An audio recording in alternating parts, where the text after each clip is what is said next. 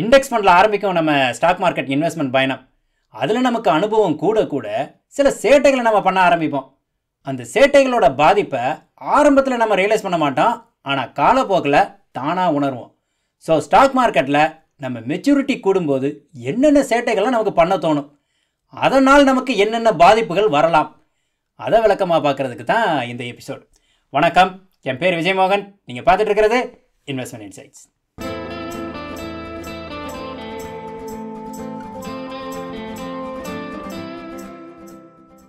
Stock மார்க்கெட்டில் invest பண்ணுறவங்களோட typical பயணம் எப்படி இருக்குங்கிறத ஒரு கற்பனை கதை மூலமாக பார்க்கலாம். இன்வெஸ்ட்மெண்ட் இன்சைட்ஸ் மாதிரிப்பட்ட இன்வெஸ்ட்மெண்ட் சேனலை பார்த்துட்டு, ஆஹா ஸ்டாக் மார்க்கெட் லாங் டேர்மில் நல்ல ரிட்டர்ன் கொடுக்குதே, இவர் சொல்கிற மாதிரியே 3 இண்டெக்ஸாக வாங்கி வைப்போம் அப்படின்னு அதில் ஆரம்பிக்கும் இந்த பயணம். கொஞ்சம் கொஞ்சமாக அந்த இன்வெஸ்ட்மெண்ட் வளரதை பார்த்துட்டு, அடடா பரவாயில்லையே இந்த ஸ்டாக் மார்க்கெட், நாம் நினச்சதை விட நல்லாவே இருக்கே அப்படின்னு சந்தோஷப்படுவோம். கான்ஃபிடென்ஸும் கூடும். ஒரு 2 வருஷம் போச்சுன்னா மற்ற மேனேஜ் ஃபண்ட்ஸ் கூட நம்ம இண்டெக்ஸ் ஃபண்டை கம்பேர் பண்ண ஆரம்பிப்போம். ஒரு 4-5 ஃபண்ட் இண்டெக்ஸை விட பெட்டராக ரிட்டர்ன் கொடுத்துருக்கோம். 100கணக்கான ஃபண்ட்ஸ் இண்டெக்ஸை விட குறைவாகவே இருக்கும். ஆனால் தோக்கிற கழுதையை போய் நாம் ஏன் பார்க்க போகிறோம்? ஜெயிச்ச குதிரையை பார்த்துட்டு, அடடா நாம் அதில் இன்வெஸ்ட் பண்ணி இருக்கலாமே அப்படின்னு கிடைச்ச லாபத்தில் சந்தோஷப்படாமல் மிஸ் பண்ணின அந்த 1% அல்லது 2%க்கு ஃபீல் பண்ணிகிட்டு இருப்போம். அந்த 2%க்கு ஆசைப்பட்டு 3வது வருஷம் அந்த 4ல் ஒரு மேனேஜ் ஃபண்டுக்கு மாறுவோம். பார்த்தா நம்ம நேரத்துக்கு அந்த வருஷம்தான் அந்த ஃபண்ட் இண்டெக்ஸை விட மோசமாக பெர்ஃபார்ம் பண்ணும். அது காணாதுன்னு வேற ஒரு 4 ஃபண்ட் இண்டெக்ஸை பீட் பண்ணியிருக்கோம். அப்போ என்ன பண்ணுவோம்?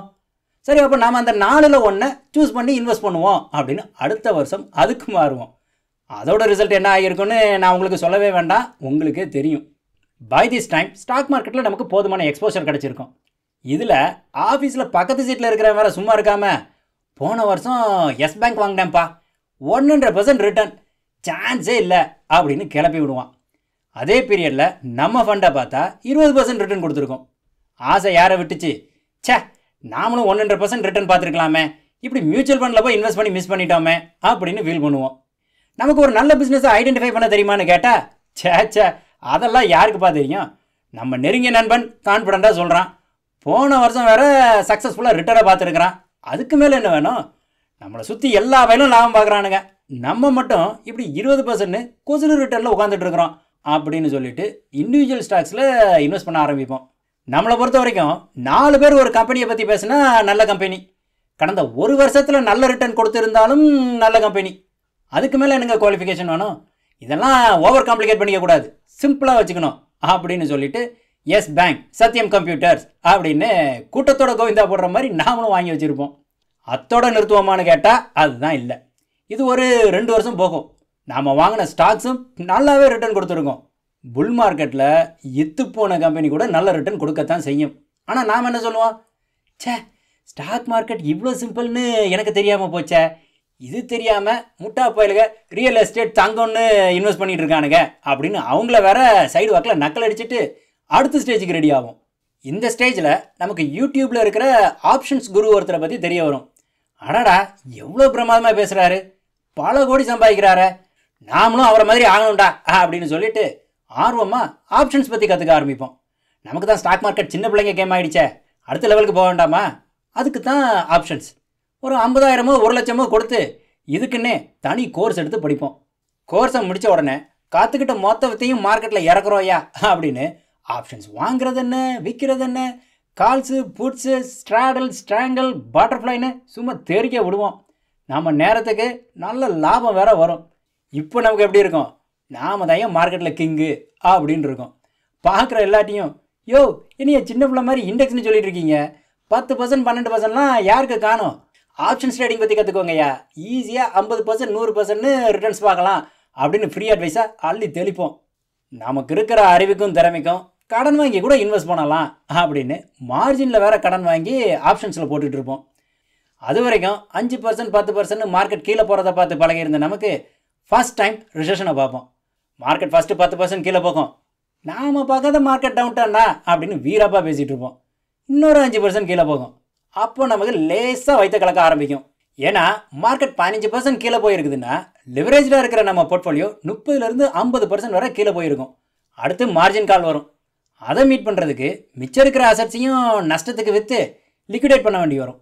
கடைசியில் பார்த்தா வச்சிருக்கிற ஸ்டாக்ஸ் ஆப்ஷன்ஸ் எல்லாத்தையும் விற்க நேரிட்டு நம்ம இன்வெஸ்ட் பண்ண பணத்தில் ஒரு 5 அல்லது 10% தான் மிஞ்சி நிற்கும். மார்க்கெட் பவுன்ஸ் ஆகி மேலே வந்தால் கூட அதை அனுபவிக்கிறதுக்கு நம்ம மார்க்கெட்டில் இருக்க மாட்டோம். வாரன் பஃபட் சொன்ன மாதிரி only when tide goes out do you discover who is been swimming naked.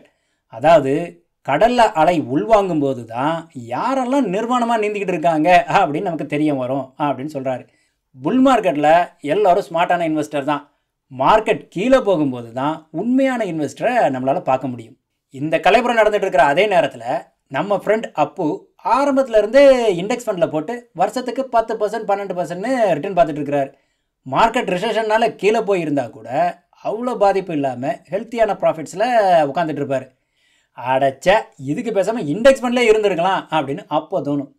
சரி, மிச்சம் இருக்கிற பணத்தில் அதுலேயாவது இண்டெக்ஸில் இன்வெஸ்ட் பண்ணலாம் அப்படின்னு அப்போ முயற்சி பண்ணோன்னு வைங்க, சாமியல் கட்டிலேருந்து சப்பாத்தி கட்டை பறந்து வரும். ஸ்டாக் மார்க்கெட் பக்கம் போன மொவனை அப்படியே ஓடி போயிடு அப்படின்னு எச்சரிக்கையும் வரும்.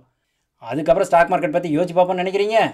இது முழுக்க முழுக்க ஒரு கற்பனையான கதைனா கூட நிறைய பேரோட நிஜ கதையிலேருந்து இது பெரிய வித்தியாசம் இல்லை. இங்கே என்னென்ன தப்பு நடந்தது அப்படின்னு பார்த்தீங்களா? கிராஜுவலாக இன்வெஸ்ட்மெண்ட் கேம்பிளிங்காக மாறிக்கிட்டே வந்துருக்குது. அதை நாம் ரியலைஸ் பண்ணாமல் இன்வெஸ்ட்மெண்ட்னே நினச்சிட்டு கேம்பிளிங் ஆடிட்டு இருந்துருக்குறோம். எல்லாம் முடிஞ்ச பிறகு தான் ஆஹா அது கேம்பிளிங் அப்படின்னு நம்ம ரியலைஸ் பண்ணுறோம். ஸோ இங்கே நாம் கற்றுக்க வேண்டிய முதல் விஷயம், இன்வெஸ்ட்மெண்ட்டுக்கும் கேம்பிளிங்க்கும் நமக்கு வித்தியாசம் தெரியணும். ஒரு பிஸ்னஸில் அந்த பிஸ்னஸை புரிஞ்சுட்டு அது ஃப்யூச்சரில் வளரும் அப்படிங்கிற நம்பிக்கையோட அதில் நாம் காசு போடுறோன்னா அது இன்வெஸ்ட்மெண்ட். அதே காசை ஒரு ஸ்டாக்கோட ப்ரைஸ் ஒரு மாதத்தில் அல்லது ஒரு குறிப்பிட்ட காலத்துக்குள்ளே இந்த வேல்யூக்கு மேலே போகுது அப்படின்னு பெட்டு கட்டுனா அது சூதாட்டம், இன்வெஸ்ட்மெண்ட் இல்லை.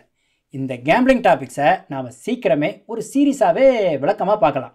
அடுத்த பாடம் என்னென்னா, நமக்கு தெரியுங்கிறதுக்காக காம்ப்ளிகேட்டடான விஷயங்களை கண்டிப்பாக செய்யணும் அப்படின்னு அவசியம் இல்லை. புத்திசாலிகளுக்கு இருக்கிற சாபக்கேடு அதுன்னு சொல்லலாம். நிறைய பேர் நான் நார்மல் க்ரௌடு இல்லைப்பா, ஒரு படி மேலே அப்படின்னு சொல்லிட்டு தப்பான நேரத்தில் காம்ப்ளிகேட்டடான விஷயங்களை செஞ்சிட்ருப்பாங்க. ஆப்ஷன்ஸ் பற்றி நமக்கு தெரியுதுன்னா அதை ஒரு ஆயுதமாக பார்க்கணும். தேவைப்படும் போது தான் அதை பயன்படுத்தணும். சும்மா வெங்காயம் வெட்டுறதுக்கெல்லாம் பயன்படுத்தக்கூடாது. யோ காசெல்லாம் கொடுத்து கோர்ஸ் படிச்சிருக்கேன் ஐயா, அதுக்காண்டியாவது இதை பண்ணுறேன் ஐயா அப்படின்னு இருக்கக்கூடாது. அப்படி இருந்தால் ஒரு கட்டத்தில் கையை வெட்டத்தான் செய்யும். கையோட போனால் பரவாயில்ல, சமயத்தில் அது ஆளையே காலி பண்ணிடும். So keep it simple. அடுத்த பாடம் ஸ்லோ அண்ட் ஸ்டடி வின்ஸ் த ரேஸ்னு சொன்ன மாதிரி ஸ்டாக் மார்க்கெட் இன்வெஸ்ட்மெண்ட்டில் ரீசனபிளான ரிட்டர்ன் எக்ஸ்பெக்டேஷனோட இருக்கணும். இண்டெக்ஸ் ஃபண்ட் 10% 12% ரிட்டர்ன் ரேட்டில் வளர்ந்தால் கூட நம்ம டெஸ்டினேஷனை கண்டிப்பாக போய் சேருவோம். ஆனால் அதுக்கு மேலே வேகமாக வளரணும்னு முயற்சி பண்ணும்போது தான் ஆக்சிடெண்ட் ஆகிறதுக்கான வாய்ப்பை நம்ம தேவையில்லாமல் கூட்டிக்கிறோம். அதிவேகம் ஆபத்து. ரோட்டில் மட்டும் இல்லை, ஸ்டாக் மார்க்கெட்டுக்கும் பொருந்தும். அதனால் கிரீடினஸ் அளவை குறைச்சிக்கோங்க, பொறுமையை கூட்டிக்கோங்க.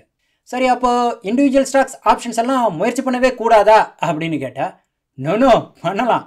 ஆக்சுவலாக அதை பண்ணணும். ஸ்கின் இன் த கேம் அப்படின்னு சொல்கிறாங்க இல்லையா? அப்படி நாம் செஞ்சு பார்த்தா தான் அதை நாம் ஆக்சுவலாக கற்றுக்க முடியும். உங்களுக்கு இண்டிவிஜுவல் ஸ்டாக்ஸ் ஆப்ஷன்ஸ் பற்றியெல்லாம் க்யூரியாசிட்டி இருக்குதுன்னா கண்டிப்பாக பண்ணலாம்.